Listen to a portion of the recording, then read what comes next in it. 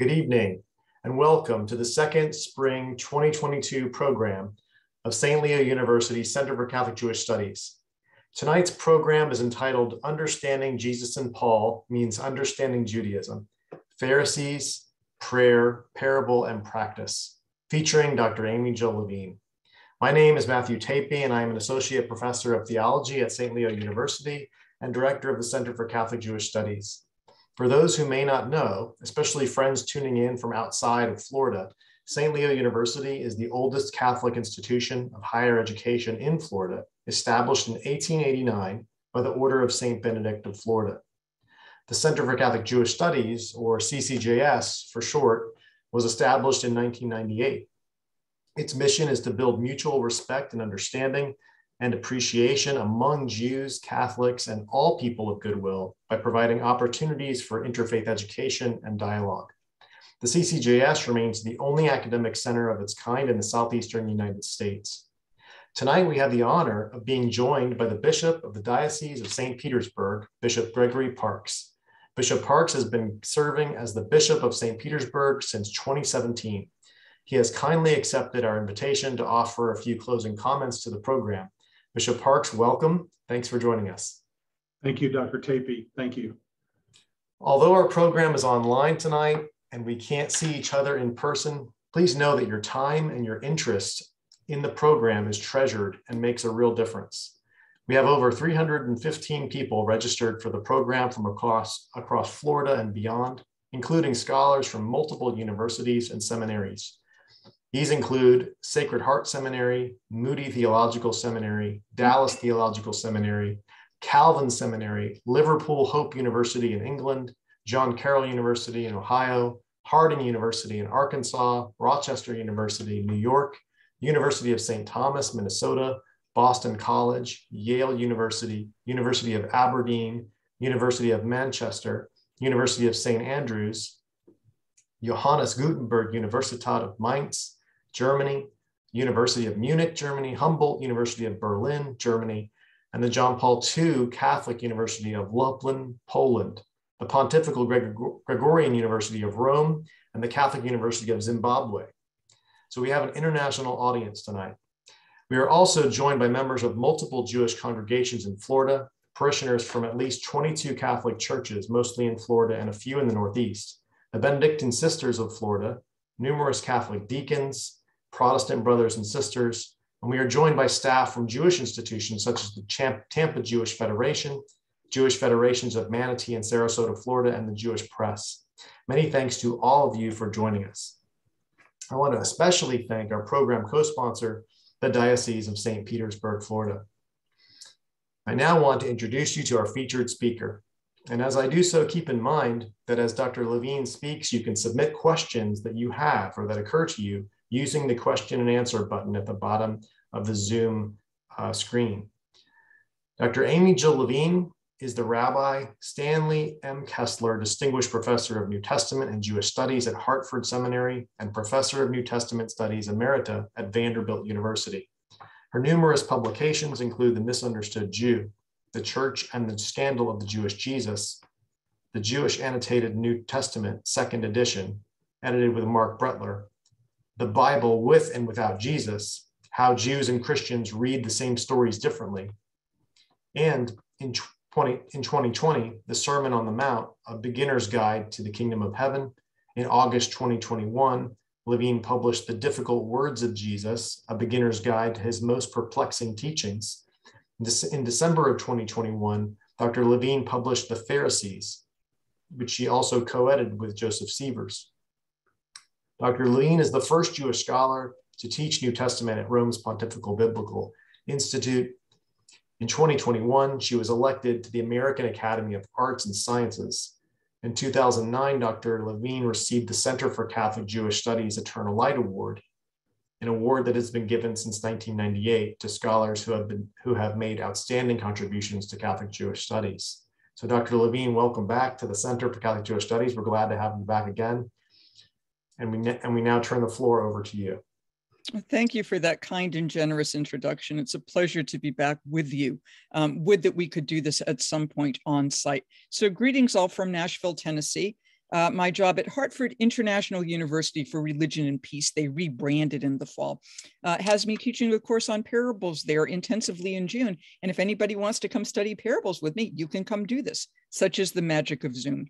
The other magic of Zoom is that if I say anything that you feel needs follow-up or you have an alternative reading, that's fine.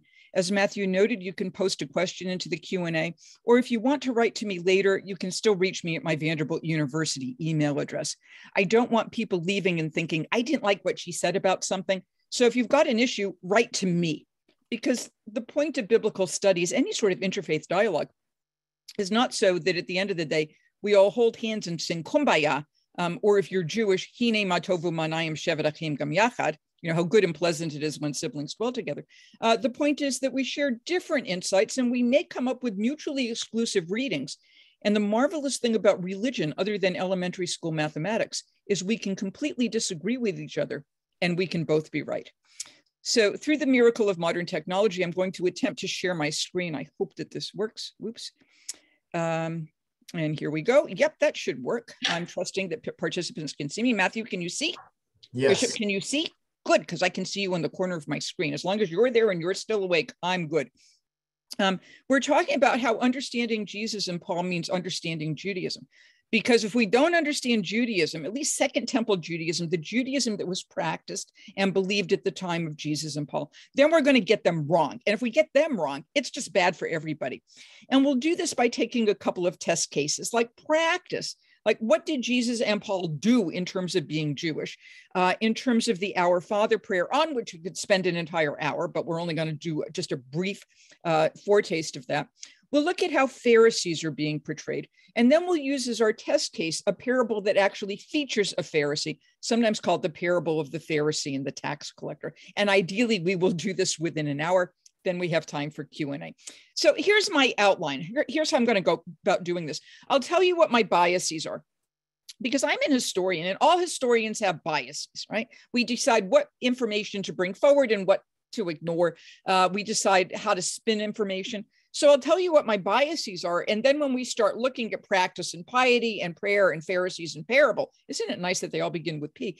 You can determine whether I'm speaking through my biases or whether I'm being a good, solid, rigorous historian. I should also note that one can be biased and right. I put up here just as a visual, this is Marc Chagall's White Crucifixion. Chagall escaped the Nazis.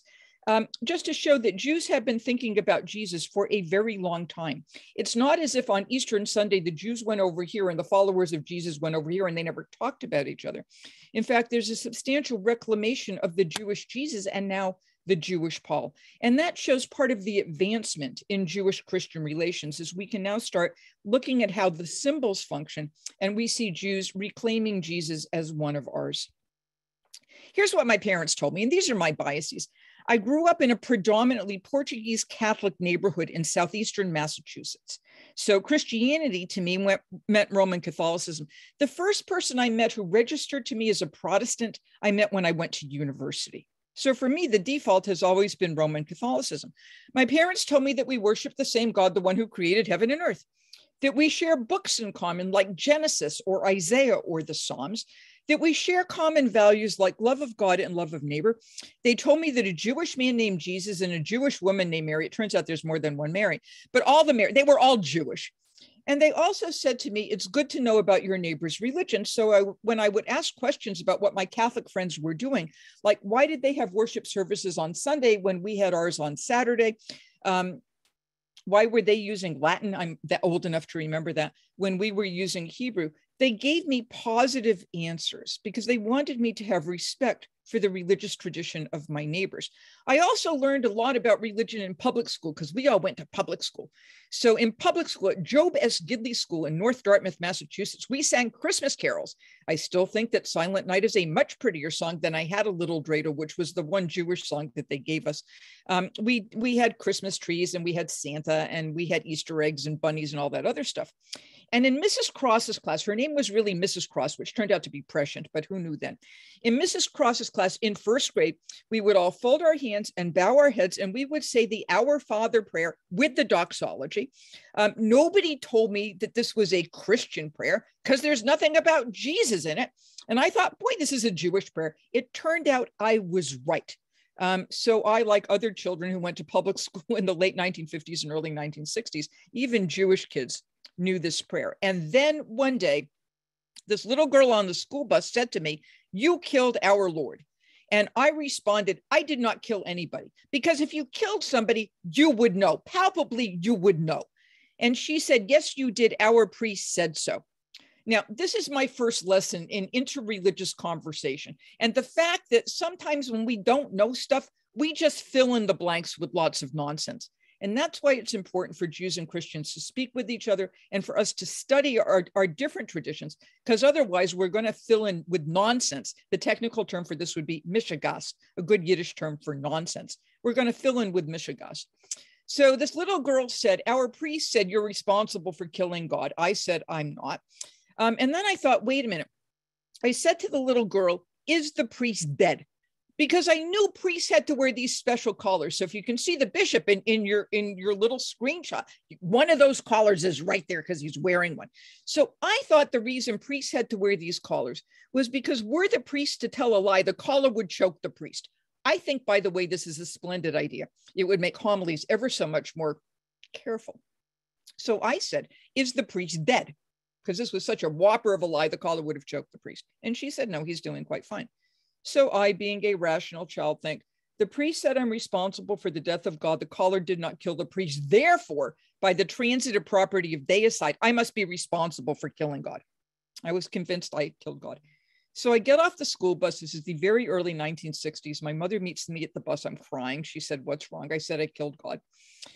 It took her a while to figure out exactly what happened, but when she did, she assured me that God was doing just fine, which to my 7-year-old heart was an enormous relief. And as I found out much later, she made a few calls to the local diocesan office. Something called Vatican II had already started, but among the later documents of Vatican II for October of 1965 was a document called Nostra Aetate, Latin for "in our time." It's a brilliant document that says Jews at all times and all places cannot be held responsible for the death of Jesus. And this creates a sea change in Catholic religious education, which then influenced many Protestant churches as well. So the Roman Catholic Church was actually well ahead of the curve in trying to undo centuries of the teaching of contempt. But I came in before that. I could not understand why this beautiful tradition that had the same God and the same prayers and all of those Jewish Marys and a Jewish guy named Jesus, how could somebody from this tradition be saying horrible things about me? So I announced to my parents, you can probably tell I'm an only child. I announced to my parents that I was going to catechism. I was going to go to religious education class with my friends, which was after school. And I was going to find out where this hateful teaching came from. I thought it was a translation error, because in Hebrew school in the next town, we were learning Hebrew. Nobody told me the New Testament was written in Greek. Plus, I'm 7 years old. I had fabulous parents. My mother said to me, "As long as you remember who you are, you're a little Jewish girl, go, you might learn something. It's good to know about other people's religious traditions." And the good sisters and the lay people who were teaching catechism were delighted that I was there, because I think I was the only kid who wanted to be in catechism 2 days a week after school. And what happened was I fell in love with the stories, because the stories that I heard were stories basically that I was hearing in synagogue. Jesus meets a woman at a well and they talk about marriage. That's the Gospel of John chapter 4, but it's Abraham's servant and Rebecca, and it's Jacob and Rachel, and it's Moses and Zipporah. It's like where you went. Jesus tells parables, but the prophet Nathan tells the parable of the ewe lamb to King David following that mess with Bathsheba. There are parables in the book of Samuel. There are parables in the book of Judges. And rabbinic literature, the rabbis weren't just making law, they were telling fabulous stories. Jesus produces food miraculously. He heals, he raises the dead. So does the prophet Elijah, so does the prophet Elisha, and there are miracle working rabbis. Jesus looks just like Moses. He escapes when children all around him are slaughtered. This is the Gospel of Matthew. He goes to Egypt like Moses went to Egypt. He crosses water in a life-changing experience. That's the baptism. He goes out into the wilderness for a multiple of 40 where he's tempted. He passes. The golden calf was not one of our better moments. And then he goes up on a mountain and he delivers the law. That's the Sermon on the Mount. The Gospel of Matthew, chapter 2 through 7, is running the plot line to the book of Exodus. And even in cases where I might have heard something that might have sounded anti-Jewish, I'm not sure how attuned my anti-Jewish radar was when I was a little child. But even in some of those verses, like in the Gospel of Matthew, where Jesus says, "Woe to you, scribes and Pharisees." So we're getting to the Pharisees here, because you like to be greeted with honor in the marketplace and you like the best seats in the synagogue. So there was this family in my hometown synagogue. I subsequently got to know them, and they're absolutely lovely people. But they always got to sit up on the bima because they were like the major donors. And my mother used to complain, right? So I'm listening to Jesus complain about other Jews. He's channeling my mother. I never heard anything in catechism that struck me as anti-Jewish.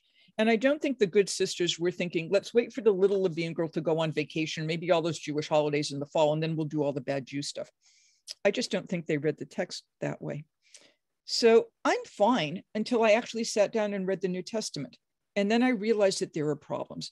The so-called blood cry in Matthew 27:25, his blood be on us and on our children, what the people of Jerusalem say when they're clamoring for Jesus to be crucified. It's the interpretation of this verse that Nostra Aetate, that Vatican II document, corrected. Or John chapter 8, where Jesus says to the Jews, the Greek term is eudaioi, you are from your father, the devil. I have twice been asked, both in Protestant churches, when I had my horns removed, by sweet Protestant ladies who thought that Jews had horns. They were delighted to find out that we didn't. Part of that idea comes from Michelangelo's statue of Moses, but part of it comes from the idea that Jews really are somehow biologically related to the devil. In Acts chapter 3, Peter preaches, men Israelites, which is Greek for y'all Jews, you killed the author of life. Paul in 1 Thessalonians talks about the Jews who killed the Lord Jesus. And the book of Revelation actually mentions the synagogue of Satan. And the weird thing here is the book of Revelation, John describes the synagogue of Satan as those who say they're Jews, but they're not even Jews. They're Gentiles who are following Jewish practice, but somehow synagogue of Satan gets tagged on to real Jews. So I realized that the New Testament can lead one to become anti-Semitic. However, I knew from what I was learning in catechism and from all those years of being around Roman Catholics that you don't have to read the New Testament anti-Jewishly. I didn't have the language for it then. The technical term is hermeneutics. It's the art of interpretation. So I knew that the text could be interpreted anti-Jewishly, but I also knew Catholics who did not interpret it that way. And I thought to myself, if anybody will teach me what that mechanism is so that we read our text with grace and love and compassion rather than with hatred, I want to know how to teach that so I can teach other people not to read their text as a way to defame others. Is the New Testament anti-Jewish? That question is never going to be resolved. Some people think it is, and some people are convinced that it is not. It is nevertheless the case that it has been interpreted in an anti-Jewish manner. And that's where education comes from, to avoid the preaching of hate, and hence the term hermeneutics. I'm a language geek. Hermeneutics comes from the Greek god Hermes, the interpreter god who goes between Mount Olympus and earth. The New Testament is, and this is important for Jews, part of Jewish history. The first person in literature ever identified as a rabbi is Jesus of Nazareth, first time in literature. The only Pharisee from whom we have written records is Paul of Tarsus. And he, by the way, thinks being a Pharisee is absolutely splendid. The Gospels are great resources for reconstructing the lives of Jewish women in the first century CE. That's my feminism coming through. And the New Testament actually helps us fill in the gaps in our own history between the Maccabees, the Hanukkah story in the 160s BCE, the 160s before Jesus, and the Mishnah, the first rabbinic text written down about the year 200 CE. So as an historian, I look to the New Testament to use it to fill in gaps in my own Jewish history. So let's now talk about, now you know what my biases are. I'm interested in filling in the gaps in Jewish history, and I don't want Jews and Christians to bear false witness against each other. All right, so here's practice. So practice on a very practical level. Jesus wore tzitzit, or if you're old Ashkenaz, tzitzits. These are the fringes that the book of Numbers says that Jews are supposed to put on the corners of their garments to remind them of Torah. They're kind of like WWJD bracelets for Jews. This, by the way, is a piece of first century textile. I think it's so cool that we still have stuff like this. Gospel of Matthew. Suddenly a woman who had been suffering from hemorrhages, probably vaginal or uterine, touched the fringe of his cloak and boom, she's healed. She violates no law, by the way, by being outside when she's in a state of ritual impurity. Most Jews are in a state of ritual impurity most of the time, and most don't care. Matthew tells us that the crowds begged him that they might touch even the fringe of his cloak, his tzitzit. In Matthew 23, which has a number of invectives against scribes and Pharisees, you've already heard the one about wanting the best seats in the synagogues. Matthew complains that the scribes and Pharisees make their phylacteries broad and their fringes long. So you can imagine that Jesus' fringes are probably short and stubby. He's not showy about it. And his phylacteries aren't so broad. In terms of fringes, you can see them on a prayer shawl today. That's up in the top. And for Orthodox Jewish men, you can see them sometimes just kind of hanging out. It looks like they're hanging out through the belt line. It's from a type of undershirt. And as I mentioned, this comes from the book of Numbers. Speak to the Israelites and tell them to make fringes on the corners of their garments. The very fact that Jesus wears these fringes shows his investment. It's like wearing it on a sleeve, as it were, shows his investment in the mitzvot, the commandments. This is what he continues to do. These are phylacteries, also known as tefillin. When Deuteronomy says, bind them as a sign upon your hand and fix them as an emblem, earlier translations read frontlets on your forehead. And you can see hints of this concern for tefillin. They're kind of like prayer tools. When my friends who are Catholics ask me about, what is, it's kind of like having a rosary. It's not quite the same thing as that you're not counting beads, but it's a sense of something that you can actually wear or hold on to, which makes your prayer life a little bit richer. In terms of Jewish piety, Jesus gives us what's sometimes called the golden rule in the Sermon on the Mount, which is Matthew chapter 5-7. Toward the end of the sermon, Jesus says, in everything, do to others as you would have them do to you, for this is the law and the prophets. It doesn't mean it's all that there is, but it means this is the touchstone so that when you're trying to figure out how to practice the other 612 commandments, as it were, you figure out, does it fit what you would want somebody to do to you? We have a similar statement in the book of Tobit, which is in the Catholic canon, but not in the Jewish canon. If you've never read the book of Tobit, by the way, go read it. It's fabulous. This is where I have canon envy. There's an angel in disguise, a lovesick demon, and a magical fish. And Catholics get to have this in their canon. Here's Hillel, Rabbi Hillel, who's known for saying lots of wise things. Here's another one of them. If I am not for myself, who am I? And if not now, when? Which is a really good question when you're talking about getting your papers in. In the Babylonian Talmud, Tractate Shabbat 31a, we have what's sometimes called the silver rule. Jews didn't come up with these labels, by the way. And it's sometimes called al regel achat. Al regel achat is Hebrew for on one foot. My friend Rabbi Dennis Sasso suggested to me that this might actually be a Latin pun because al regel sounds like regula, al regel achat sounds like regula, and regula is Latin for one rule. So whether the question was, teach me your Torah, your practices, your values, your traditions, your laws, your liturgy, while standing on one foot, or by one rule, Hill manages to come up with an answer to this Gentile. He says, that which is hateful to you, don't do to anybody else. That's the entire Torah. The rest is interpretation. Go and learn. I put in blue the Hebrew word chaver here. That means a companion.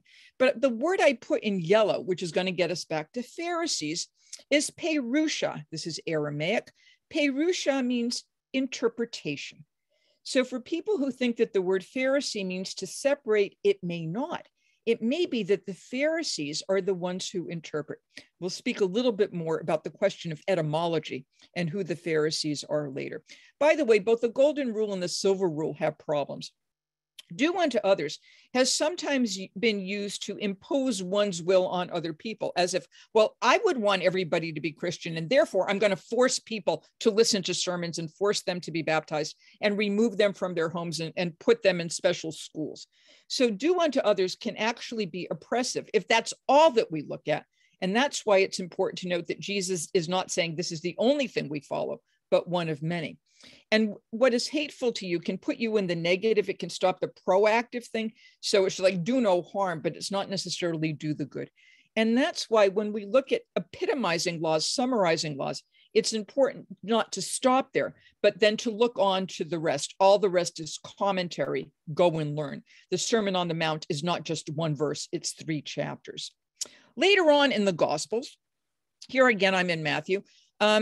Jesus gets asked, this time actually by a Pharisee, which commandment in the law is the greatest? And Jesus comes up with exactly the right answer. He quotes Deuteronomy chapter 6, verse 5. Any Jew who's ever gone to synagogue will know this. I mean, this comes off my lips as easily as the Our Father would come off the lips of Catholics. And he adds a second, Leviticus 19:18, you shall love your neighbor as yourself. The great Rabbi Akiva, who lived about a century after Jesus, also put to death by the Romans, part of what's sometimes looked at as the Pharisaic tradition, says, love your neighbor as yourself. This is the major principle in Torah. So when it comes to the major commandments, the golden rule or the silver rule, love of God and love of neighbor, Jesus, in terms of practice and piety, is right in line with pretty much all of his fellow Jews. When we get to the Our Father prayer, as noted, this is a perfectly good Jewish prayer. The New Testament is written in Greek. Jesus probably would have taught it in Aramaic, although we have some indication that Hebrew was having a bit of a renaissance in the late Second Temple period. He would have begun with the term Avinu in Hebrew or Erbuna in Aramaic, which means our Father. And we have to take that our very seriously. In Luke's version of the prayer, the our drops out and it's just Father. But Matthew, which has a more Jewish flavor to it, has that communitarian identification, because Jews are a communitarian people. If one person sins, the entire community is affected. If one person does something terrific, the entire community benefits. To this day, when we pray in the plural, and there are some prayers that we can only say with a quorum of 10. On Yom Kippur, the Day of Atonement, we atone in the plural. Forgive us our sins, or as Jesus would put it, forgive us our trespasses. The Hebrew, our Father who is in heaven, Avinu Shebashamayim, which is a good Jewish liturgical formulation. It's actually the beginning of the Hebrew version of the prayer for the state of Israel.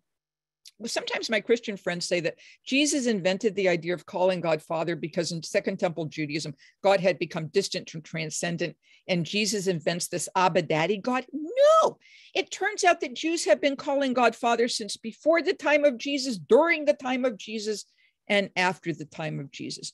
Back in the 1950s, there was a German scholar named Joachim Jeremias, with 2 J's, who wrote on Abba. And he said that Abba meant something like daddy, and that Jews would have found calling God Abba to be blasphemous. Well, it turns out that's not true. And another biblical scholar named James Barr, a brilliant Hebraist from Scotland, actually wrote an article with the clever title of Abba Isn't Daddy, in which he proved that Abba does not mean daddy, it means father. And we can see that concern for fatherhood of God in the prophet Malachi, who says, have we not all one father, Av Echad?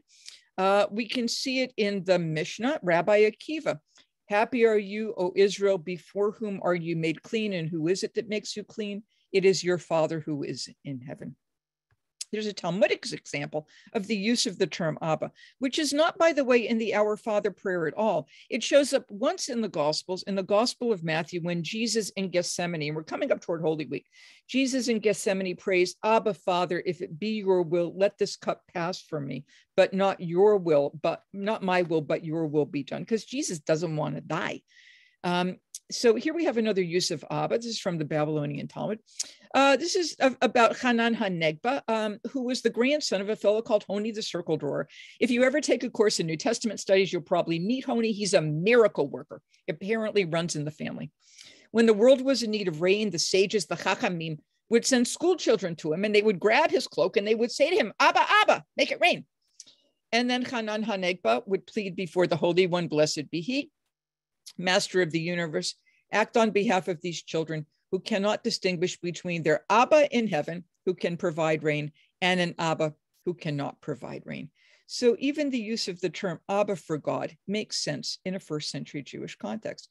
This business about who art in heaven, if anybody's still praying with art rather than Al, get rid of the art. That's the King James Version. At the time the King James Version was produced in the 16th century, everybody used thou and thy in art. We don't use that anymore. It creates a distance. I don't say to my husband, wouldst thou please pass thy butter, right? I mean, it's dumb. The prayer is designed to be, when you talk to your dad, you can talk to your dad like it's your dad, and you don't have to be on a special level of formality. But this idea of who is in heaven actually makes sense, because the Roman Senate awarded Julius Caesar the title of Pater Patriae, good Latin for father of the fatherland. Ovid, the Latin poet, in his Metamorphosis says about the Emperor Augustus, you bear on earth the name which Jupiter bears in the high heaven of men. You are the father, he of the gods. Augustus loved to be called father. It was one of his favorite titles, along with God, son of God and savior. Other emperors who took the title father, Caligula and Nero, not some of Rome's better efforts. So when Jesus and his fellow Jews pray to Avinu Sheba Shamayim, our Father, the one who is in heaven, they're actually making a political statement. Our Father's not the one sitting on the throne of the empire. In terms of hallowed be your name, well, that's what the Psalms do. Give thanks to the Lord, call on his name. The Midrash on Psalm 25:13, may his great name grow exalted and glorified. The Kaddish prayer, most notably known for the prayer that's said on the occasion of a person's death or the anniversary of a person's death, but it's also a prayer that marks the different parts of a Jewish worship service, begins Yit Gadal v'Yit Gadash Shemei Rabbah, magnified Yit Gadal and sanctified Yit Kadash, sanctified is hallowed, be God's great name, Shemei Rabbah. And the cool thing here is that the Kaddish prayer is actually in Aramaic. Jews have been hallowing God's name since Moses met a bush that was burning, and they chat. And it turns out the bush is God. And God says to Moses, go tell Pharaoh, let my people go. And Moses doesn't want the job because nobody really wants to be a prophet. And when he's trying to get out of it, Moses says to God, listen, I'm paraphrasing just slightly. It's been 400 years and we've been in slavery. And now we've got a problem of genocide. And where have you been, by the way? So when I go to tell the people, God is setting you free, what's your name? And if God had said, my name is Matthew or my name is Susan, everything would have been fine. Except God says, Ehiyah asher ehiyah, I will be what I will be. God's name is an imperfect, irregular verb. It can't be pronounced. It is technically ineffable. And that's one way you hallow the name of God. Your kingdom come, your will be done on earth as it is in heaven, right? Well, how do you know how to bring about God's will? You look in the Torah. And that's what Jesus did. This passage right here from Luke chapter 10 is part of the run-up of the parable of the Good Samaritan. When a lawyer stands up to test Jesus, it's a snarky test because he already knows what the answer is. He says, teacher, what must I do to inherit eternal life?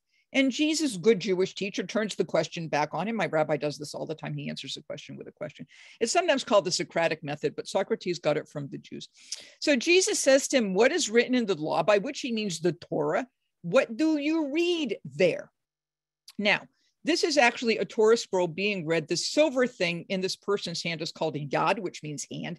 And at the top of it is actually a little finger that's pointing because you don't want to touch the Torah with your finger because you don't want to get like skin oil on it. So you use this little yad to read it. Whenever you read Torah, whenever you read anything, there's always an active interpretation because you have to turn the dots and dashes on the page into words, and then you have to figure out how the words make sense.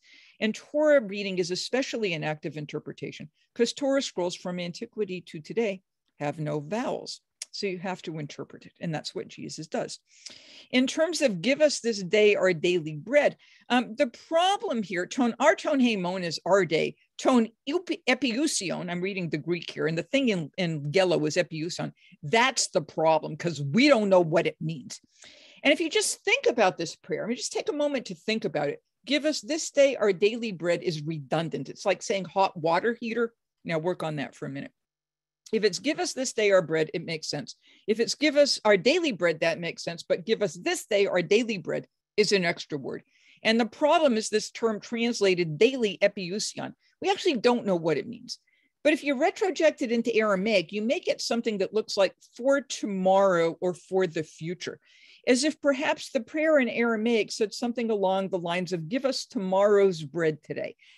That would make a huge amount of sense in first century Judaism. Why?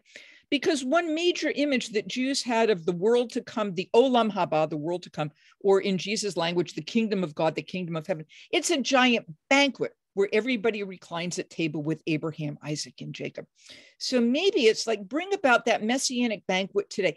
That's why when you read your way through the Gospels, at the end, you should get hungry, because after a 40-day fast, pretty much the only thing Jesus does up until the Last Supper is eat. And he eats indiscriminately. He eats with Pharisees, he eats with sinners and tax collectors. He feeds 5,000 people on a mountainside. In fact, according to Matthew, it's 5,000 people, not including the women and the children. So he got shortchanged. It's probably like 35,000 people. And the reason he's doing this is because he's enacting that messianic banquet, so that when you eat in his presence, it is as if you already have one foot in the kingdom of heaven. But there's also a relation to this idea of manna in the wilderness, where God provides food. And there's also a concern to feed others, because it would be hypocritical to pray for our daily bread and not give what we have to people who are in need. Forgive us our debts. That's Matthew. Luke is forgive us our trespasses. Excuse me. So when I am in church, and I'm in church very often on a Sunday morning, I have to figure out which church I'm in to know whether the church is asking for forgiving debts or forgiving trespasses.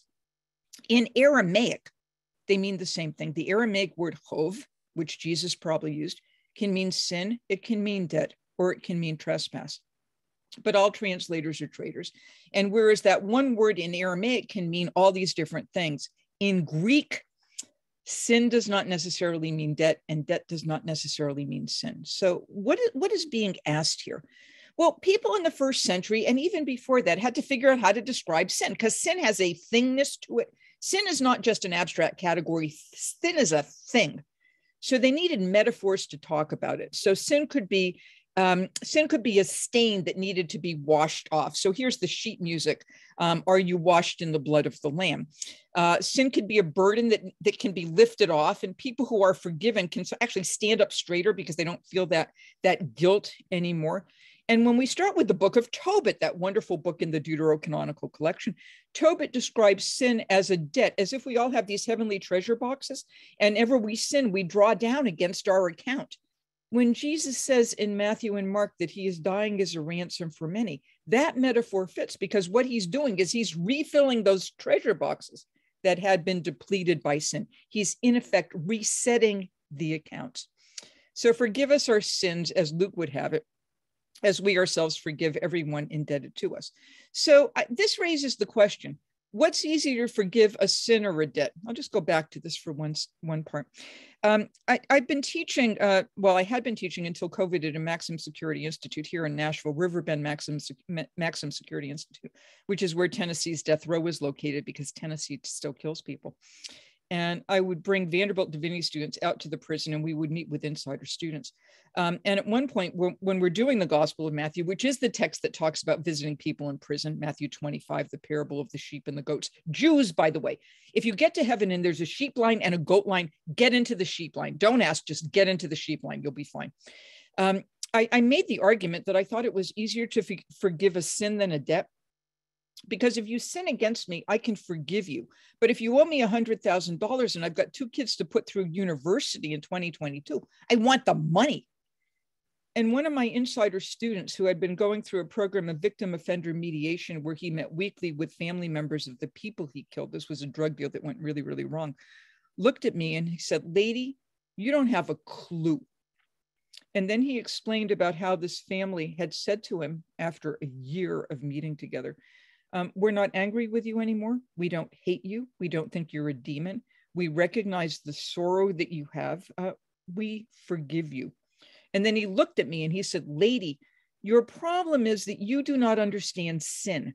And because you do not understand sin, you do not understand forgiveness.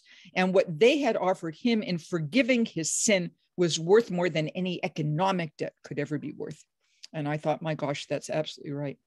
So what did Jesus actually say? I think he punned. I think for people who had resources, Jesus is very interested in paying it forward. You forgive their debts, and ideally those people will then forgive the debts of other people in the community. And people who are burdened by sin, that's something they would have to address as well. Rescue us or deliver us from evil or from the evil one. The Greek is hoponeros.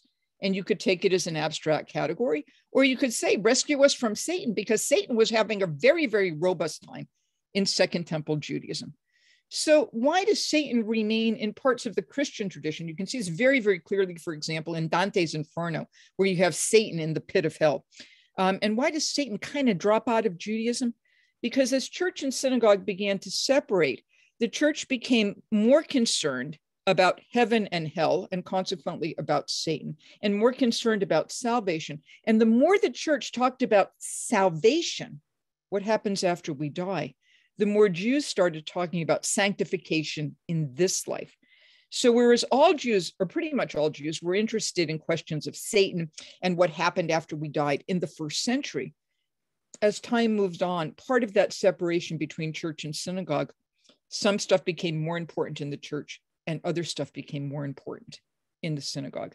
And here we have that: what is easier to forgive, a sin or a debt? Something worth thinking about. Now to Pharisees.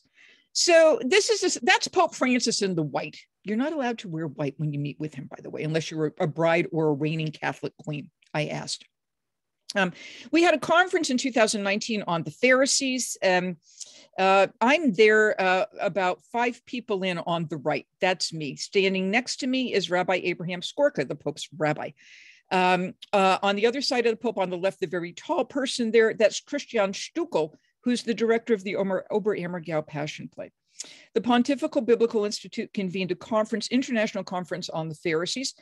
So we got a papal audience, which was absolutely fabulous. The Pope has to give an address. This is me and Mark Bretler, by the way, meeting the Pope in St. Peter's Square. The Pope has to give an address because when you have an audience with the Pope gives an address.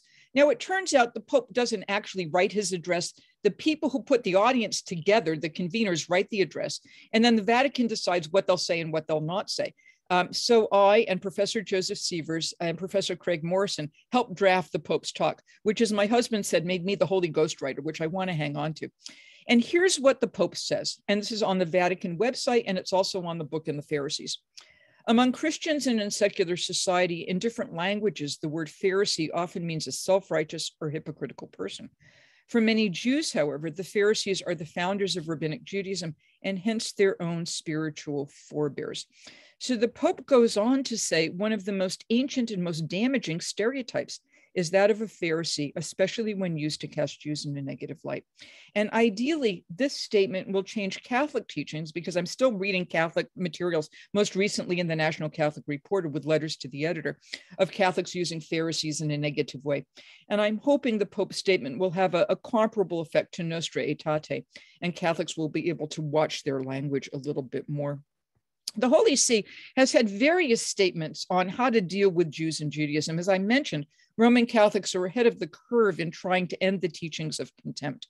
In 1974, that early, the Commission for Religious Relations with the Jews wrote, "The Old Testament and the Jewish tradition founded upon it must not be set against the New Testament, in such a way that the former seems to constitute a religion of only justice, fear, and legalism, with no appeal to the love of God and neighbors."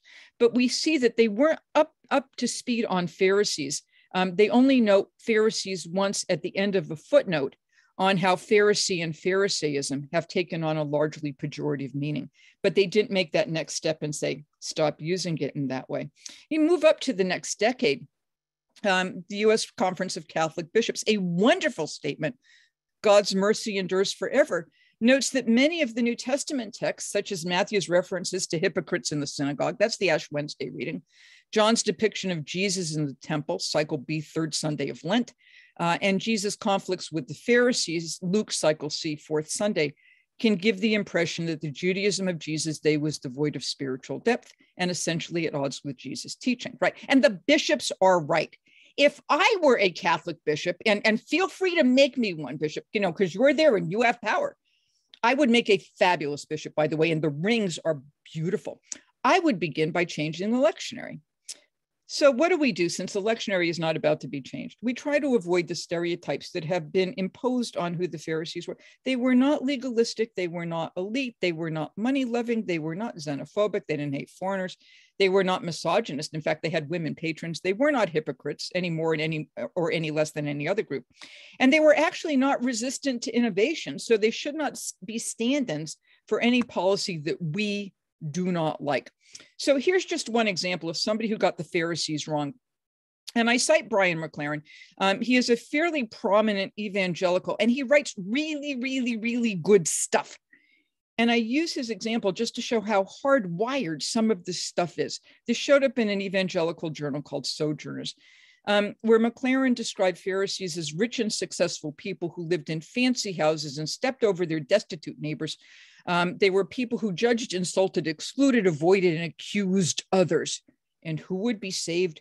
The very people whom the Pharisees despised, deprived, avoided, excluded, and condemned. Heaven's gates opened wide for the poor and the destitute, the sinners, the tax collectors, the homeless, even the prostitutes, right? In other words, all the people the Pharisees were careful to avoid were exactly the ones who would someday be welcomed into heaven. And here's where he really gets it wrong. Imagine how this overturning of traditional language of hell must have shocked everyone, multitudes and Pharisees alike. And by this statement, he winds up giving readers of this journal the impression that pretty much everybody, because that's who the multitudes are, all Jews thought that the only people who would go to heaven would be the wealthy and the healthy. And that's not what Judaism teaches by a long shot. Now, the good result here was that a number of people wrote to Sojourners and said, I think this is a mischaracterization of Judaism. And Jim Wallace, the editor of Sojourners, wrote to me and said, in effect, can you fix this? Because he's a friend. And I said, sure. And I wrote an article designed to fix this. But it turned out about 10 years before Sojourners had produced another problematic essay on the Pharisees, and they asked some other Jew to fix it. This just shows how hardwired this language is. And here's why we have to work on it. We don't know what the word Pharisee means. It can mean to separate, but we don't know from what. To sin, from impurity, from what is not holy. But as we've seen, it can also mean to interpret or to explain or to specify. The Peshitta, the Syriac, which is very close to Aramaic, means distinction or explanation. This is my friend, Craig Morrison. He's a Carmelite who teaches at the Biblicum. And he has this wonderful article in this volume on Pharisees called Interpreting the Name Pharisee. And he also notes that it's very problematic to define someone based on the origin of a name, or as opposed to based on what we know about them. The term Protestant was not originally used by Protestants. It was used by Roman Catholics to talk about people who were rejecting certain Catholic doctrine. And particular groups may have a particular name, but the name may not have carried through quite as much as who that group is, because groups change identity over time. Pharisees are not rabbis, but there's a strong connection to them. And here's what we know. Pharisees were less the conservative preservers of the status quo. They're more countercultural teachers and creative innovators who make the law less lenient. The Dead Sea Scrolls refer to them as seekers after smooth things. They make things easier. Pharisaic law, Pharisaic halacha, authorized a lenient human agency, and it actually undermined priestly views of purity and holiness. On the other hand, Jesus sometimes sides with the less lenient, less compromising Sadducees, for example, on divorce. So if you want an example of Pharisees, Mark gives us this. The Pharisees and all the Jews do not eat unless they thoroughly wash their hands. Who knew? Under COVID, it turned out the Pharisees were right. So why did they do this? Because the Pharisees took Exodus 19:6 very seriously.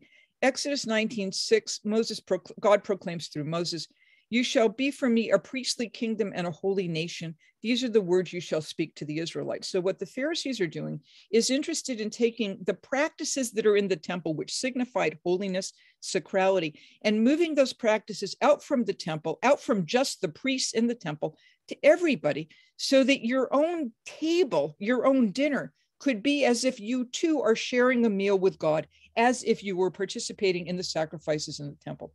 The priests would wash their hands before they came to the elements. Who knew? That's a tradition preserved by the church. And here you can see a Roman Catholic priest with the hand washing. This is done for purity reasons, ritual purity, because if it were done for hygiene, you'd be using Purell. So this is a ritual purity model. What we have down below is a laver, a washer, that's used when Jews, traditional Jews who will wash their hands before they eat, and they say a prayer, "Blessed are you, O Lord, our God, ruler of the universe, who has sanctified us and who's given us the commandment concerning nitilat yadayim," concerning the washing of the hands. In terms of model Pharisees, there are a lot of them, and they're named. In fact, every single named Pharisee we have turns out to be absolutely splendid. One of whom, named Eliezer, actually juggles. He's spectacular. In the book of Acts, there's a fellow named Gamaliel, who's Paul's teacher. In the Gospel of John, there's a fellow named Nicodemus. This is he in an icon, who shows up in John 3 and John 7. He helps bury the body of Jesus in John 19. And of course, Paul is a Pharisee. And as my colleague Joseph Sievers wrote in a very famous article called "Who Were the Pharisees?" Not one of the dozen or so named Pharisees in ancient texts fits any of the negative stereotypes. In terms of Paul boasts about being a Pharisee. Now, Paul says he's not boasting, but he is. Even though I too have reason for confidence in the flesh, if anyone has reason to be confident, I've got more. Circumcised on the 8th day, a member of the people of Israel, of the tribe of Benjamin, a Hebrew born of Hebrews, as to the law, a Pharisee, and none of this goes away. Paul does not cease being a Pharisee. We can see that in the book of Acts. He just becomes, in his view, like a better Pharisee. Then as to zeal, a persecutor of the church, but as to righteousness under the law, blameless or faultless, amemptos. So when my Christian friends say to me, oh, you can't follow the law. Well, Paul did, and he wasn't the only one. And if you mess up, it's okay, because Judaism has multiple mechanisms for atonement. When Paul talks about Torah, the Torah is holy and the commandments are holy and just and good. Paul is not doing away with Torah at all. Paul is not against Torah. What he is against is Gentiles following Torah. Paul is the apostle to the Gentiles. That's his title.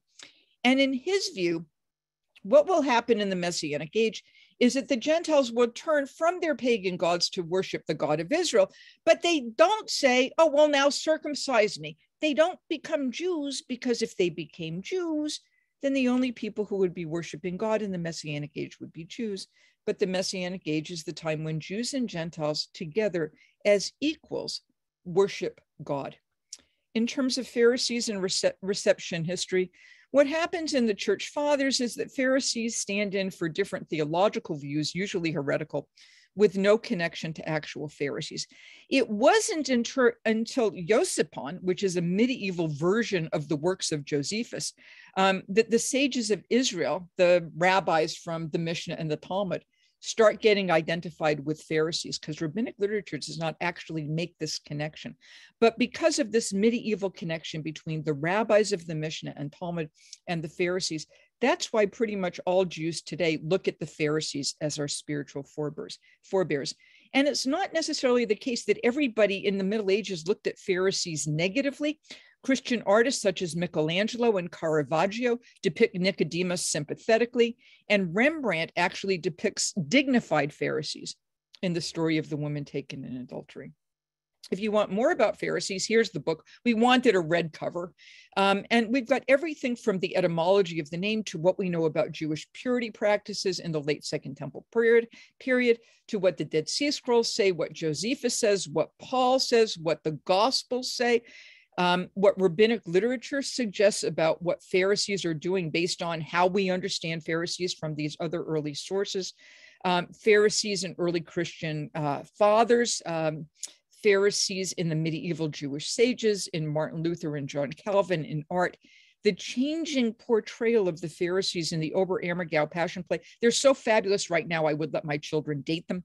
How Pharisees show up on film, Pharisees in modern scholarship, how Pharisees show up in Catholic textbooks, a wonderful article by Phil Cunningham from St. Joseph's University, Preaching and Teaching the Pharisees, and What About the Future? And it ends with the address of Pope Francis. And finally, we move to parable. Parable is a Greek term. Para, for to set side by side, like a paralegal or a paramedic. And balo means to cast or to throw. So ekbalo means to cast somebody out, like you ekbalo a demon. That's exorcism. Parabolo is you set two things next to each other, and in that juxtaposition, you see something new. The closest Hebrew term for this would be mashal, which is basically a wisdom saying. Parables are frequently today in churches looked at as children's stories, and they can be, but they weren't originally told that way. So if you settle for an easy answer, like this means we should take care of people who are injured by the side of the road, or for the recent lectionary reading of the prodigal son, God loves us even if we screw up big time, that's an insufficient answer. It's a good answer, but it's insufficient answer.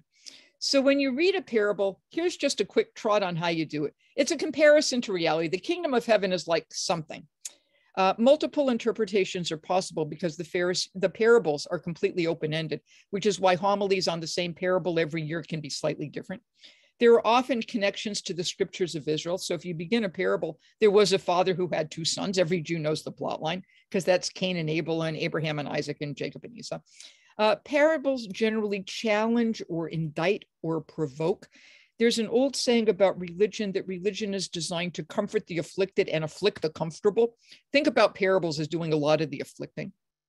They need to make sense in their own historical context. Parables are not anti-Jewish. But we have to know that historical context as well. So let's go to the parable of the Pharisee and the tax collector. There are lots of cartoons about these. Pharisees always show up as chubby, by the way. I'm not quite sure why. And they're always wearing calluses on their head. And I don't know why they're doing that either. But at least they've got sandals on. That would have made sense. In Luke chapter 8, verses 9 through 14, we have what is generally called the parable of the Pharisee and the tax collector. In Jesus' own historical context, the Pharisee would have been seen as righteous and respected. In Luke's narrative context, Pharisees are hypocritical and sanctimonious. In his own historical context, the tax collector would have been seen as a collaborationist. He works for Rome, likely dishonest, likely to overcharge the population. And thus John the Baptist tells tax collectors coming out to him, don't take any more than the amount that's due to you. According to Luke, tax collectors were rich, well-connected, and ostentatious enough to hold banquets, and they're friends of sinners. So in their own historical context, think of tax collectors and sinners not as the poor and the marginalized. Tax collectors and sinners are arms dealers, drug traders, sex traffickers, and politicians you don't like. In Luke, the tax collector is a humble, justified hero. And this is why it's important to try to see how these figures function not only in the Gospel of Luke, but how they might have been understood when Jesus first told this parable. Here's the parable. It starts, two people went up to the temple to pray. You always go up to the temple, by the way, in the same way you go up to Jerusalem. You could be on the moon. You go up to the temple. One a Pharisee and the other a tax collector. And Luke has offered us numerous unlikable Pharisees. They usually host Jesus for dinner and then he tells them what they do wrong. And lots of darling tax collectors. They come to John for baptism. They listen to Jesus. They throw him dinner parties. A tax collector becomes one of Jesus' apostles. And shortly we will meet a chief tax collector named Zacchaeus, which is basically Mr. Righteous, who climbs up a sycamore tree, so he's athletic. He also becomes Jesus' host. Interpretations of this parable typically give us the anti-Jewish reading. So St. Augustine, or if you're in Florida, I guess St. Augustine, the Pharisee is the unsaved Jew and the tax collector, the publican, is the saved Gentile Christian. So you can begin to see how this dualism, this separation between Judaism and Christianity tends to impose on the New Testament very anti-Jewish readings that are not part of the original. As a contemporary popular reading, this book has sold multiple copies. You might be a Pharisee if where the Pharisee represents whatever population the homilist sees to be judgmental, parochial, bigoted, stuck in the mud, or otherwise unable to see the newness of the good news as the homilist understands it. And the tax collector represents us righteous Christians. Not so good. We also have a problem with translation. Now, whenever we translate, we've always got problems because words always take on new meanings and they drop out. So here are just a couple of different translations that we have. The Pharisee took up his position, right? As if he's got a pedestal, and he spoke this prayer to himself. Or how about the Pharisee standing by himself was praying? That's a little bit more neutral. The Pharisee prayed thus within himself. Or how about the Pharisee was praying about himself? Well, the proseo tone can be any of this, but I see no reason to take this up as to say the Pharisee is praying to himself. The Pharisee is praying to God because he begins, "Oh God." And here's what he says. "I give thanks to you that I am not like the rest of people." Okay, it's not a great prayer. Greedy, unrighteous, adulterous, or even like that their tax collector. I fast 2 times a week, right? On the Sabbath, I fast twice a week, and I give 1/10 of whatever I acquire. And then I went to look, because I wrote a book on parables, of what the Pharisee is saying, and commentators call him disingenuous, self-deceptive, and mean-spirited. Some claim that the Pharisee implicitly considers himself an autonomous agent of moral virtue. He is hardly dependent upon God for anything. So the commentators go out of their way to make the Pharisee look worse than he does. When I hear the Pharisee say, I give thanks to you, God, that I am not like an adulterer or I am not like a tax collector, that's sometimes what I feel when I'm leaving Riverbend Maximum Security Prison and the gates of the prison close behind me and I'm driving out of the prison with that damn spotlight that hits the rearview mirror. So you have to drive really, really slowly. And sometimes I'm thinking, thank you, God, that I didn't grow up in a house that had a gun in it. Thank you, God, that I grew up in a stable household that didn't suffer poverty. Thank you, God, that I'm not a sociopath. Like there, but for the grace of God, go I. The Pharisee, and here's his prayer again, thanks God and thus shows dependence. Pharisees believed in a combination of fate and free will. So to some extent, his moral stance is of his own doing. He did resist temptation. He chose to follow Torah. And as I noted, the first part of the prayer is another way of saying there, but for the grace of God, go I. Now, it's very common to find in the literature a comparison of the Pharisees' prayer with a prayer in the Tosefta. The first rabbinic document we have is the Mishnah, and then about 50 years later, about the year 250, we have the Tosefta, which really means additions, like the name Joseph means addition. So the Tosefta is kind of like in addition to the Mishnah. This may be the only rabbinic prayer that some New Testament scholars actually know, where Rabbi Judah, who thrived about the year 200 or so, says a man must recite 3 benedictions every day, blessing God who did not make him a Gentile, uneducated, or a woman. It's an awful prayer, I think, but it also speaks to male Jewish responsibility. Gentiles were not under Torah and so were not expected to follow it. Gentiles, the uneducated, were unable, in Rabbi Judah's eyes, fully to understand the practices and so the rationales. And women were exempt in the rabbinic system from many time-bound commandments, since the rabbis realized that their time was not their own, like the duties of childcare. So is it a great prayer? No. When my son Alexander was going to the Akiva school, the Orthodox Jewish day school in Nashville, and came home with the Shiloh Asani, who did not make me prayer, and he recited it for me. And I said to him, he must have been about 5. I said, Alexander, Mummy's a woman and your sister Sarah is a woman. Are you saying it's not good to be a woman?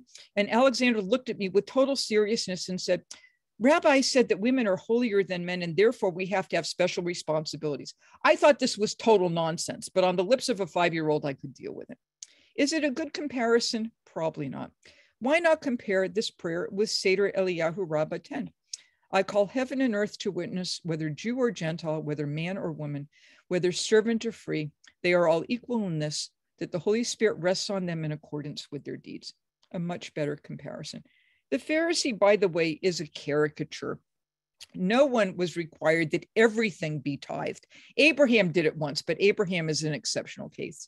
And no one required twice a week fasting. So he's a caricature. So may the tax collector be. Standing at a distance, he did not wish to raise his eyes to heaven, but he beat his breast. This is still done on Yom Kippur, right? When you recite the litany of sins. And he says, oh God, be merciful to me, a sinner. So then we get the commentators who come in, and commentators say things like, he was most likely ostracized by other worshipers because of his suspected ritual impurity. Whenever Christians start talking about ritual impurity, they typically get it wrong. The Pharisee is in the Jerusalem temple. He is not ritually impure. You can be a sinner and ritually impure, and you can be a perfectly righteous person and at that moment be ritually impure. Or others, because the tax collector entered the homes of unclean people, touched unclean objects, and handled unclean money, he would be considered ceremonially. No, his problem is not ritual purity. His problem is that he's a sinner. The end of the parable reads, I tell you, this man went down to his home justified, para the other. And most translations read para as rather than, as if the tax collector is justified, put in a right relationship with God, and the Pharisee is not. So it's a zero-sum game. I don't think this is a particularly good translation. You can translate it like this, and you can play with the question of the tenses. But I don't think the parable should be setting up a bad comparison, because if you read this one went down justified rather than the other, the message is, thank God I'm not like that Pharisee over there. Thank God I don't fast. Thank God I am an adulterer. That's not helpful. So there must be a better way of doing this. The primary reading of para rather than antagonism is one of juxtaposition. So para plus the accusative can mean because of or on account of. Why don't we read the parable as, I tell you, this man went down to his home justified on account of the other or because of the other. And that makes sense in Judaism. Because Judaism has a teaching known as the Zechut Avot, the merits of the ancestors. In the same way that if one person sins, everybody in the community is impacted. As noted, if one person does something really, really well, everybody else benefits from it. Since the patriarchs, Abraham, Isaac, and Jacob did stuff really, really well, we can say to God, we may be sinful, but remember what our father Abraham did when he was willing to offer his son Isaac on the altar. Remember his merits and let them accrue to us.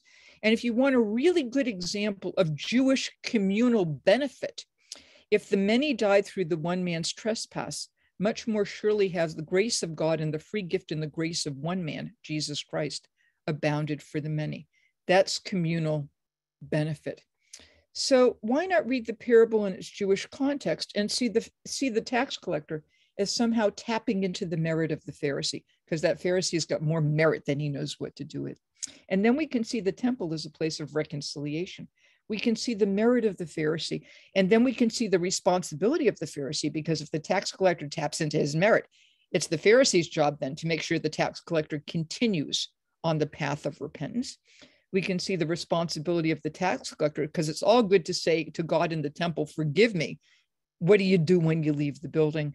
And finally, we can see the generosity, the abundant, overflowing generosity of God, who is willing to justify both. The end, for all who exalt themselves will be humbled, but all who humble themselves is exalted, was just tacked on to that passage by Luke. It appears elsewhere, and it's actually not necessary to the parables. So where are we?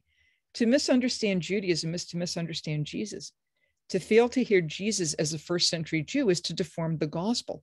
We've seen the importance of Paul's role as the apostle to the Gentiles, and understanding his role as the apostle to the Gentiles as how to understand his comments about Torah. And we've seen the need to stop picking on the Pharisees. So where are we?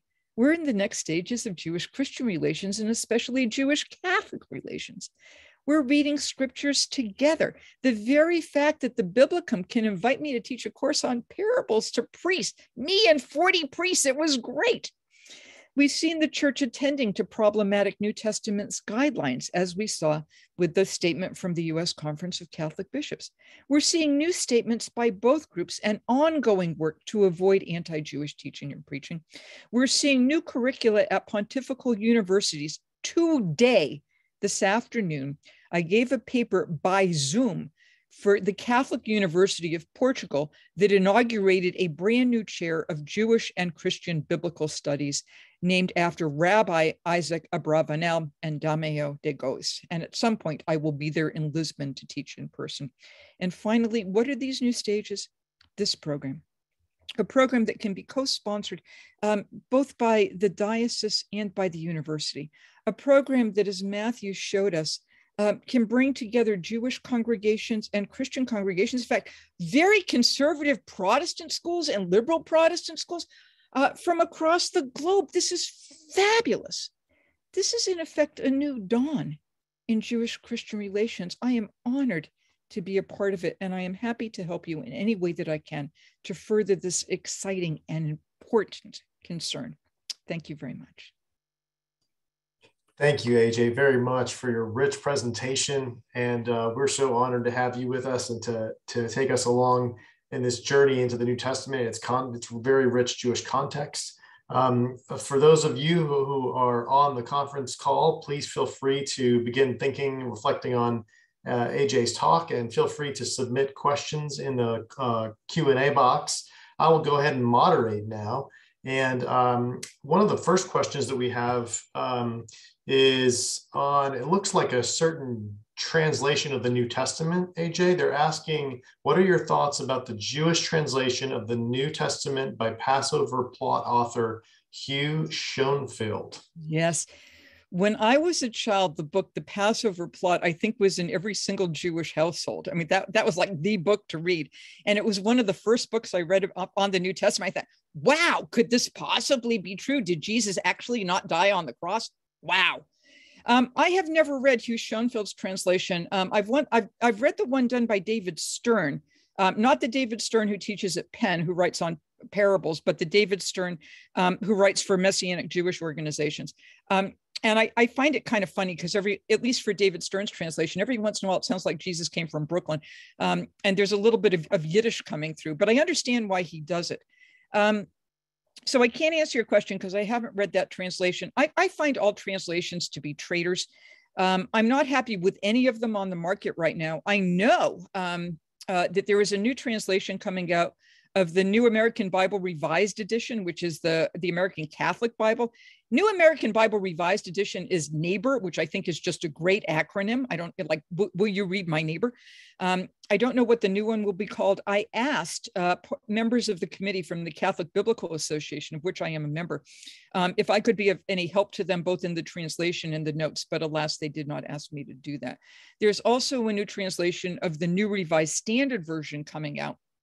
And that should be out by the end of 2022. They're all problematic. And the fact is that when we go back to the Greek and to the Hebrew and to the Aramaic, they're problematic too, because we don't have any of the originals. So whenever we translate, we're doing the best we can with imperfect copies, with copies that sometimes strategically disagree with each other. And then when it comes to questions of Jews and Judaism, we really have difficulties in terms of determining how are we going to translate this material. And I'll just give you one really good example of this. In the Epistle of James, whose real name is Jacob and the Greek is Yaakov, but somehow everybody, all the Jacobs become Jameses, as if they all suddenly got baptized. Well, I guess maybe they did. James talks about when people come into your synagogue, right? When people come into your synagogues, and pretty much all English translations read when people come into your assemblies. But that same word used in the book of Revelation, synagogos, becomes the synagogue of Satan. And it's translated synagogue when Jesus goes into synagogues, or Jesus talks about you will be brought and disciplined in their synagogues. So why does synagogue in all these English translations have generally a negative translation? But when it's related to a follower of Jesus, the same word comes in as assembly. That's the problem we have with questions of translation. Thank you, Amy, very much. Another question we have is, how do you understand the portrayal of Pharisees in Matthew chapter 23 / Luke 11, 37, 54? And I just went to that on the NRSV, and the title that the translators chose for that section is Jesus Denounces Pharisees and Lawyers. Yeah, well, okay, thank you for that. The first thing we have to realize is that the original Bible text did not come with subheadings. I mean, Jesus engages with Pharisees might be a little easier, but denounce is probably not a bad comment for what in fact he does.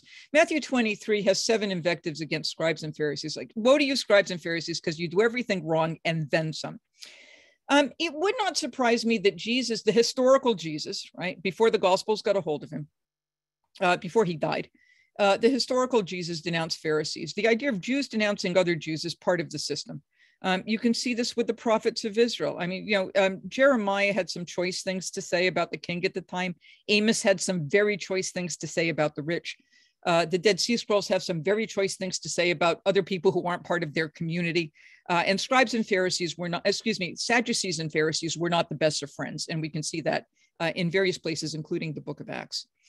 The problem comes about when Jesus' denunciations of Pharisees are repackaged into a gospel narrative, which is then marketed toward a Gentile church. So what's originally insider discourse becomes outsider discourse. I think when Jesus complains about the Pharisees, that they're not doing what they should be doing, I think he wants more of them. He expects more from them because they are, in fact, the popular teachers at the time. Josephus, who is a first century historian, a slightly younger contemporary of Jesus, Josephus is a priest. And in the book on Pharisees, the scholar Steve Mason, who's done more work on Pharisees recently than anybody else, and he's brilliant, makes a compelling case, compelling at least to me, that Josephus wasn't a Pharisee, that he didn't like the Pharisees because he thought the Pharisees were getting too much. They were uppity. because Josephus thought that people ought to be listening to priests like him. And priesthood in Judaism is an inherited position. In Judaism, if your father's a priest, you're a priest, and there's nothing you can do about it. So it's not a vocation. In Roman Catholicism, if your father's a priest, something has probably gone wrong, right? Because in the church, priesthood is a vocation. You are called to it. In Judaism, it's just an inherited position. And Josephus thinks that the priests have this responsibility. They inherited the role of being teachers. And he's really upset that people are listening to the Pharisees. So the people are listening to the Pharisees, and the Pharisees have some really, really good things to say, which is why Matthew 23 begins, the scribes and Pharisees sit on the seat of Moses, so do what they tell you to do, but don't do what they do because they preach but don't practice, right? So Jesus wants them to up their game a little bit because he's holding them to a higher standard. At the beginning of the Sermon on the Mount, still in the Gospel of Matthew, Jesus says, unless your righteousness exceed that of the scribes and Pharisees, you'll never enter the kingdom of heaven. And he's not setting the bar low. He's not saying you have to be better than Nazi child molesters. He's setting the bar very, very high and then saying you have to be even better than that, which is why he ends the Sermon on the Mount and says, be perfect, even as your Father in heaven is perfect. So rival teachers. And I think part of the invective is not from Jesus himself, but comes from the hand of the people who produce part of the oral tradition and compose the gospel. And you can see an increasing vilification of Pharisees.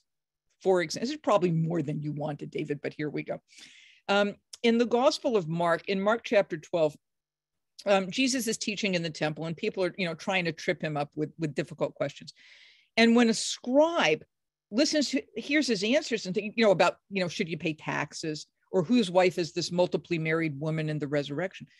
He thinks these are great answers. So he comes to him and says, what's the greatest commandment?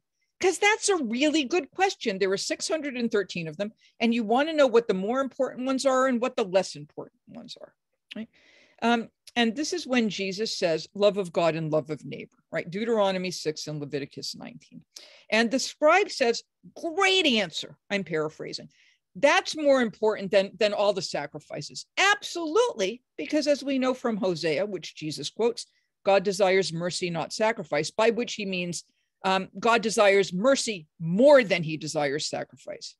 Either or in this language, in this rhetoric is this more than that. In the Gospel of Matthew, that scribe is no longer a scribe, he's a Pharisee. There's no positive appreciation of Jesus' words, and there's no approbation of the words at the end. So what Matthew has done is inserted a Pharisee and changed the form of the discourse.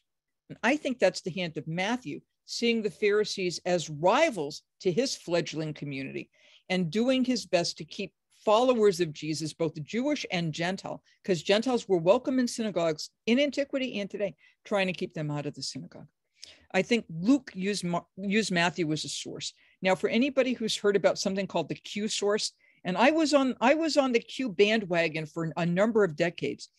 But having written a commentary on the Gospel of Luke with my friend Ben Witherington III, who's an evangelical Methodist, the more convinced I became that Luke had access to Matthew. What else we got? Thank you very much, Amy. We have time for a few more questions here. One guest asks or says, many people in the church have little knowledge of historical insights. What simplified text could you recommend for a parish to have a book study for interested learners? Well, to answer that, I have to be self-promoting, and I'm not sure whether that's a sin or not. It isn't in Judaism. It may be in Catholicism because you're more humble than I am. But here we go. I have been writing numerous books for Abingdon Press, which is the publication wing of the United Methodist Church, that are designed for church-based Bible study. They have no footnotes. They're entirely accessible for people who don't like to read or who forgot to do the assignments. They come with streaming videos so you can get me telling you what you should have read. And they come with leader guides so that people who don't know how to run discussion sections, this gives you prayers that you can, and they're Christian prayers, with which you can begin and end a section, and they give you discussion questions. The most recent one actually came out after Matthew wrote his introduction. It's called, I have it here. It's called Witness at the Cross. It's a beginner's guide to Holy Friday. So those would be entirely user-friendly for you. But there are lots of really, really good resources out there. You can find some of those resources, by the way, on the website of the U.S. Conference of Catholic Bishops. Thank you very much, Amy. We have another question. This attendee writes, John 4 has a dialogue between Jesus and a Samaritan. This has sometimes been taken as an issue of racism, but it is more likely a reflection of religious difference and a checkered history between Samaritans and Jews. Since race is an ambiguous term, the attendee writes, I frame this as an incident involving cultural discrimination. Do you think that description fits? That's a great question. It's a both and rather than an either or. I think it's an issue of religion, and by religion here meaning belief system or certain ritual practices. But I also think it's an ethnic issue. So it's not racial, because that category doesn't work, but it is an ethnic issue. Because one of the big questions that Second Temple Jews had was, were Sadducees in or out? Because Sadducees aren't Gentiles. They worship the same God. They claim descent from Abraham, Isaac, and Jacob. They see themselves as the remnants of the northern tribes of Israel. They have basically the same Bible. The Samaritan Pentateuch looks very much like Genesis through Deuteronomy. And Deuteronomy is not exactly clear as to where that mountain of the Lord is. So the Jews took it to be in the south on Mount Zion, and the Samaritans took it to be on Mount Gerizim. John begins this conversation with Jesus, a Samaritan woman. Jesus says to the Samaritan woman, give me something to drink. And Samaritan woman's, it says, why are you a Jew asking a drink of water from me, a Samaritan? And then it's not clear whether the next line is on her lips or John, the narrator, coming and saying Jews don't share things in common with Samaritans, except when they did. The mother of Herod Antipas, the one who executes John the Baptist, is a Samaritan married to King Herod, who's kind of Jewish. So Jews and Samaritans did share things in common, particularly when Rome was a problem, because they played that old game of the enemy of my enemy is my friend. Josephus says sometimes there are friends and sometimes there are enemies. So it was a big question. Could Jews eat Samaritan food? That was an open question because they're under the same dietary laws. So it's both a religious thing and it's an ethnic thing. And the more you move up in rabbinic literature, the less favorable the Samaritans look. In Second Temple period, more favorable. You can get a sense of that distinction, and it plays on both sides.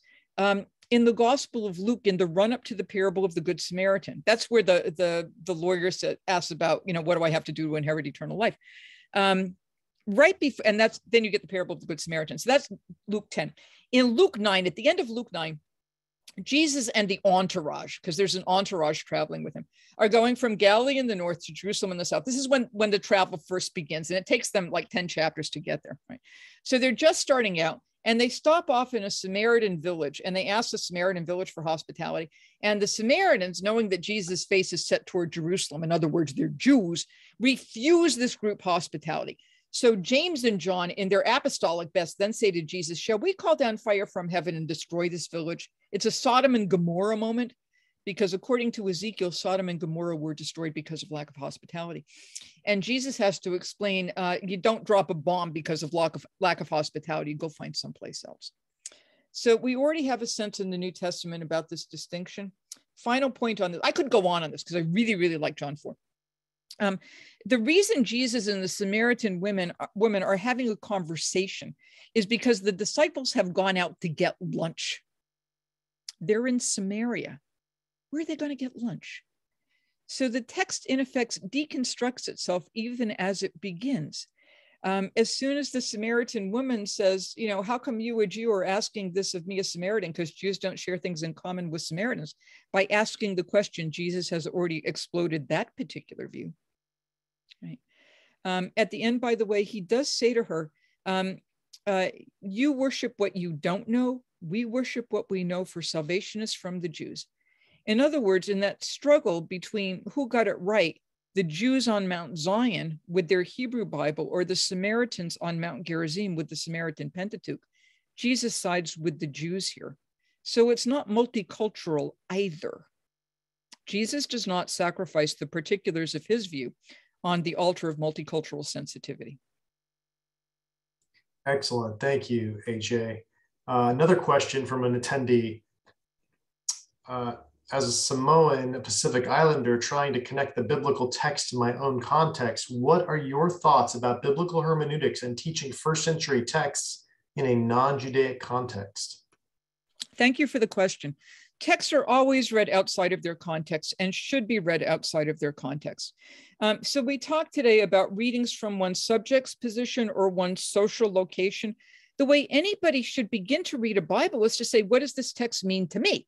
Right? So, and then you're off and running. And then you can say, what does this text mean to people in my community, whether the community happens to be Portuguese or Samoan or German or Mexican or Kenyan or whatever.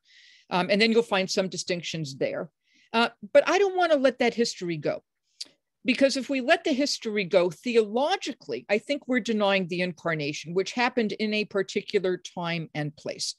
So if the Christian claims to love Jesus, then I think that love includes knowing something about the time and the place where the incarnation and the resurrection happened, right? And if we only read from our own subject position, then what we're doing, and I'm using this word particularly here, we are colonizing the text. We are yanking the text out of what it said to an original group of people and saying the only thing that's important is what we do. That's what colonizers do. They destroy or seek to destroy the indigenous population and impose their will on it. And I'm not interested in colonizing a text. I'm much more interested in having that conversation. So I begin with the social location and I affirm that social location. My guys in prison see stuff in this text because of their social location that I would never have seen. And I can imagine that if you live in Samoa, I've done a lot of reading with people in Australia, so I have some sense of reading in a Pacific context. They see things that I've never seen. And it's so important to have all those multicultural readings. But I also think it's important to have that first century reading as well. Finally, what sometimes happens with multicultural readings, and I've tracked this out from publications of the World Council of Churches, and you can see all this discussed in the book that Matthew mentioned, Misunderstood Jew. If you let that historical context go missing, then what frequently happens, especially in liberation theological contexts, is the theologian maps onto Jesus' first century Jewish context, everything that's wrong in present day society. And then Jesus becomes the liberator who reads over against. And if you let the history go and you don't do the history, then I think you're more likely to start conveying or repeating some of those really, really negative stereotypes about Judaism then and now. Thank you, AJ. That's something I find to be quite common, is reading Jesus as someone who's a revolutionary against his society, against the authorities. And it usually kind of plays down the continuity between his context and the figure of Christ in the texts. Let's see. This might make us go over a few minutes, and I hope everyone doesn't mind this, but there's an important question. One of the attendees asks about the charge, the deicide charge, which was rejected by Nostra Aetate in section 4. And you mentioned Nostra Aetate earlier, so I thought maybe just for listeners who have not heard this before, perhaps we can just talk just very briefly about this very ancient and deadly idea that's also a false idea that's been rejected by the church. Can you read the question for me? Sure. Why has it always been said that the Jews killed Christ? Well, there you go. In part because the New Testament says so. 1 Thessalonians 2:14b, the Jews who killed the Lord Jesus and imposed all people. Right? Acts chapter 3, Peter, men Israelites, you killed the author of life. In the Gospel of John, after Pilate proclaims Jesus innocent, and in John's version, the high priest backs him into a corner and says, we have no friend but Caesar, and unless you kill this guy, you're no friend of Caesar. The text reads, Pilate handed him, Jesus, over to them to be crucified. And the antecedent is the chief priests and the Jews, who kind of merge into one in the Gospel of John. As you go from Mark to Matthew to Luke to John, Pilate looks nicer and nicer, and the Jews look more and more heinous, more and more evil, more and more corrupt. So that by the time you get up to Melito of Sardis, the Jews have not only killed Jesus, they've also killed God. That's Melito's Paschal homily. And that's the way they took it. And Melito is a early church author. Sorry. Right. I just presume that everybody knows who Melito of Sardis is, right? And everybody knows what Nostra Aetate is. So it stuck. And why did it? Because it was easy. The harder theological questions, it's easier to blame the Jews than to take on one's own personal responsibility. I think, and Matthew, here, you're the theologian, I'm not, but I think the theological answer to who killed Jesus is human sin killed Jesus. Jesus dies because of human sin. And when you read Paul, when Paul talks about the night that Jesus was handed over, oh, and here's one of those translation things.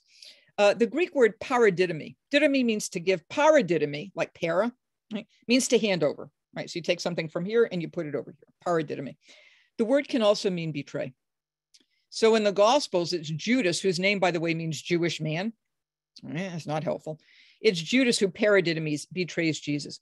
But when Paul talks about, and this is the words of institution in 1 Corinthians, on the night that Jesus was handed over, right? He took bread and he broke. That should sound vaguely familiar. The one who hands Jesus over is God the Father. God the Father hands Jesus over, and Jesus, through his own fidelity, goes willingly to the cross. And the Jews have nothing to do with it.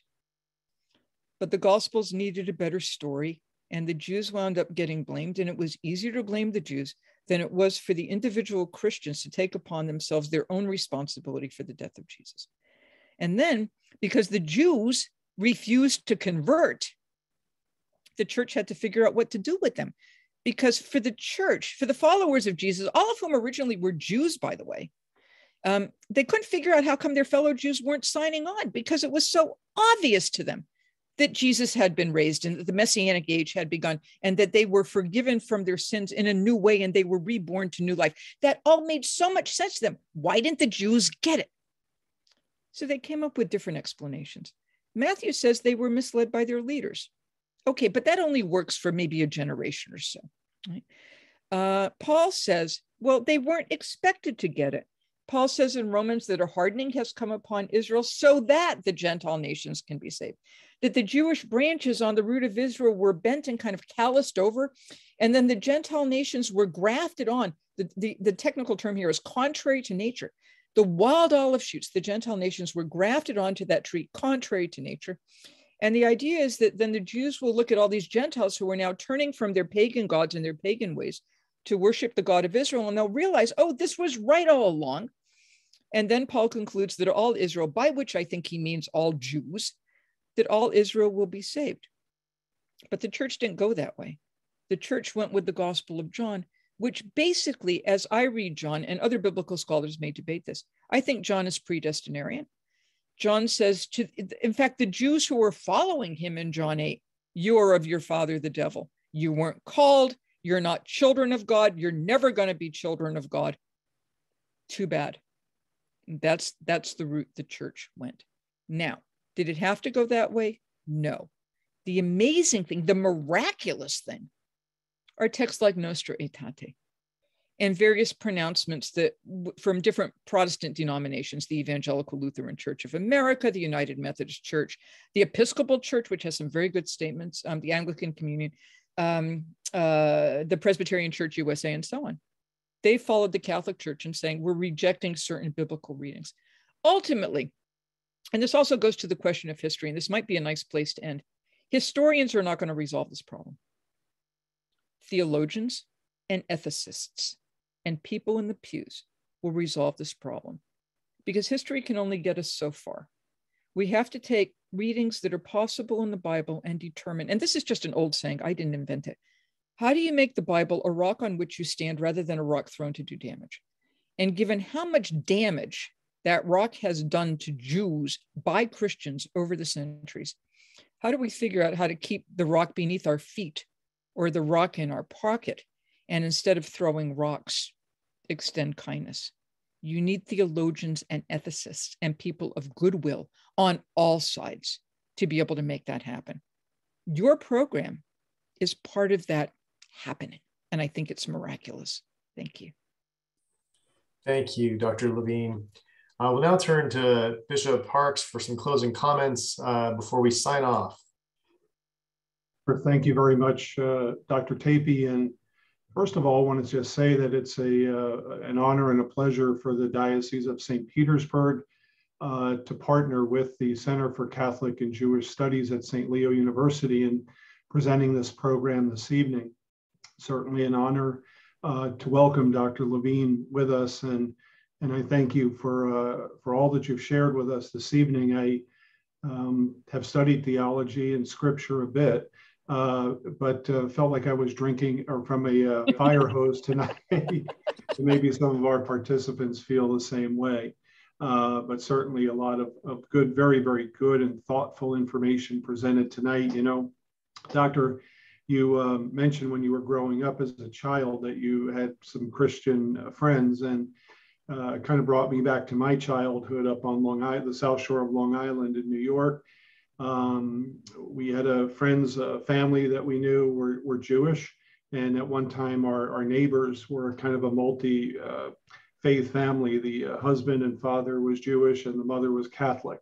Mm-hmm. So, you know, but basically we were never really taught about Judaism, other than the fact we knew that they didn't go to the same church we went to, and they didn't celebrate Christmas and Easter.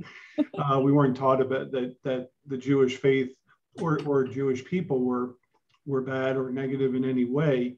But we also weren't taught about the richness of the Jewish tradition and Jewish faith. And I think that's a shame, you know, because I believe it certainly could have enhanced my own understanding of my faith that was passed on to me as a gift, you know, from my parents. I do think it's important what we do here tonight in this program. Dialogue is critically important, because in the absence of dialogue, all kinds of ideas get inserted and asserted, which are not good. And that has to do not just with Catholic-Jewish relations, but also with Catholicism. I mean, I can't tell you how many times as a priest, as a bishop, I've heard somebody say, you know, you Catholics believe, you know, so on and so forth.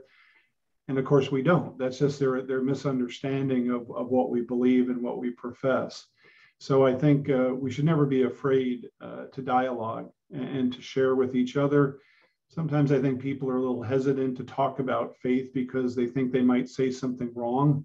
You know, they're not ill-intentioned, but they think they might offend somebody or say something wrong. So they don't even engage. And I think that's a shame as well.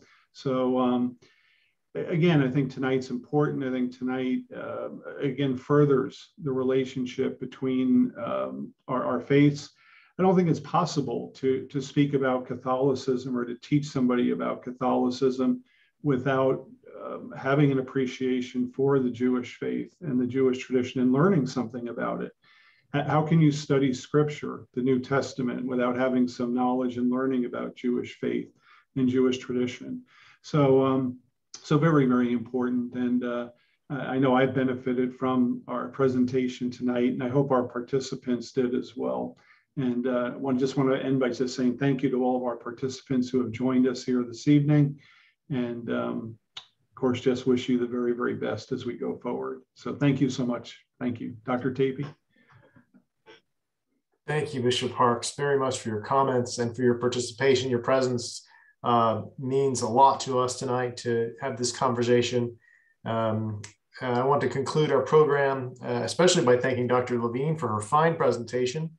One of the things I miss the most about doing an in-person meeting is seeing everyone's faces and clapping together at the end. And I've found that you just can't really clap on these Zoom calls. It really takes something out of it. I want to thank all of you, members of the community, some students that joined us tonight, faculty, scholars from other universities, folks across Florida and beyond, and to the nation. Thank you very much. A video of the program will be added to our CCGS YouTube channel in the coming weeks. You can find it by going to YouTube and searching Center for Catholic Jewish Studies. You can find all of our videos there, but you should see it up in the next 2-3 weeks. Finally, I want to announce that our next program will be in the fall and feature Dr. Eugene Fisher, who's a very renowned scholar of Catholic Jewish relations and one of the pioneers in the field and one of our own very own St. Leo professors. He'll be receiving the Center for Catholic Jewish Studies Eternal Light Award in November, so stay tuned for that. We look forward to seeing you next time. Again, Dr. Levine, thank you very much, and everyone have a good night.